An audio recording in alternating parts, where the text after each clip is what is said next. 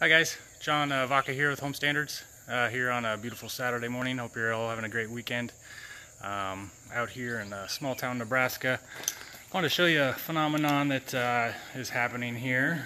See if I can switch this thing around. I'll just turn my camera. Anyways, I'm in a garage here, and a lot of times normally the ceiling's going to be all finished, but as you can see here, the drywall's been taken out. Probably the reason for that is this ductwork sweating, and then we get this condensation here.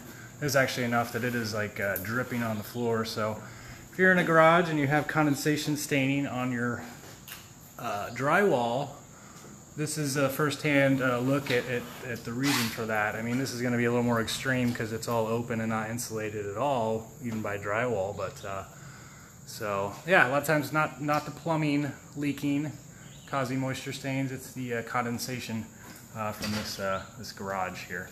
Also, you got this duct, which would be a safety concern in the garage, because if a car is left running in the garage, carbon monoxide can get into the house faster and kill you. So you don't want this garage here. So this needs to be sealed, and then this also inhibits the firewall, slowing down a fire starting in the garage to get into the house here with this drywall taken out. So.